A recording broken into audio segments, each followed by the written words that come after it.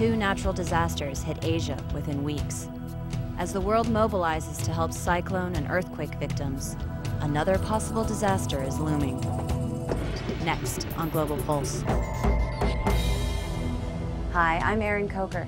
Today on Global Pulse, we look at how these broadcasters are covering disasters sweeping Asia. Last Friday afternoon, Nargis began its descent on Burma's coastline. UN officials estimate that well over 1 million people lost their homes in this cyclone. Here in the countryside, survivors cannot satisfy their most basic of needs. Medicine and food are sparse, and drinking water is often only to be found in the towns and cities. The earthquake has devastated Sichuan province, home to nearly 43 million Chinese. Rescue teams have only today managed to get there. The official death toll now stands at 12,000, but that number is expected to rise.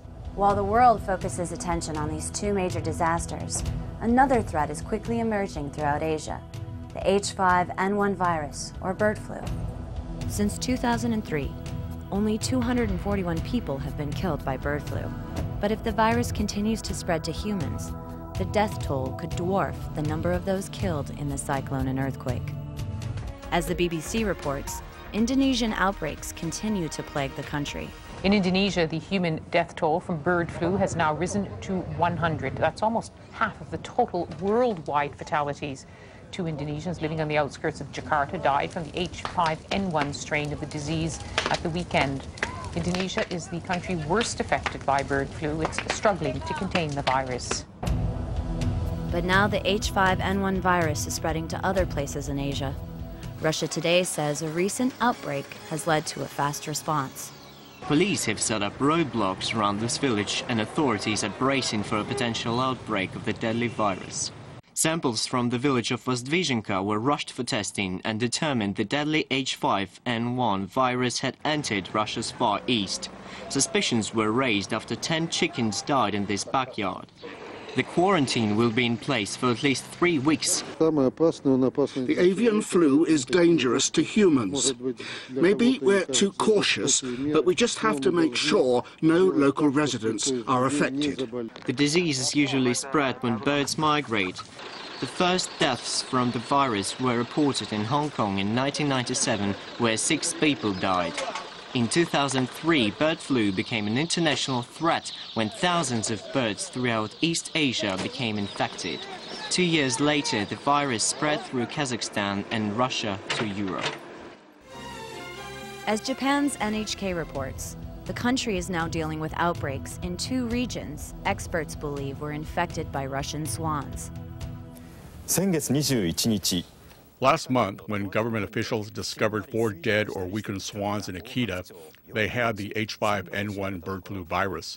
The Department of the Environment has released the results that the birds all had the same strain of bird flu. H5N1 virus is one of the deadliest among birds. There is evidence that the virus is very toxic to humans as well.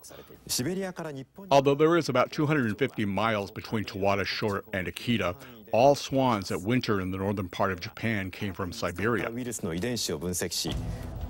South Korea is dealing with an outbreak many fear is a mutated strain from Vietnam and more difficult to kill. KBS News is following the story. The latest strain has infected and killed many ducks. The virus remains active all year regardless of the temperature. The government is concerned efforts to stop the virus will meet resistance if the public knows it's the Vietnamese strain, which can spread to people. This simulation, created by scientists at the Los Alamos National Laboratory, shows how quickly the virus could spread across the U.S. from just a few infected people arriving at a major American airport. Experts say one of the best ways to prevent the spread of disease is to wash your hands. For Global Pulse, I'm Erin Coker.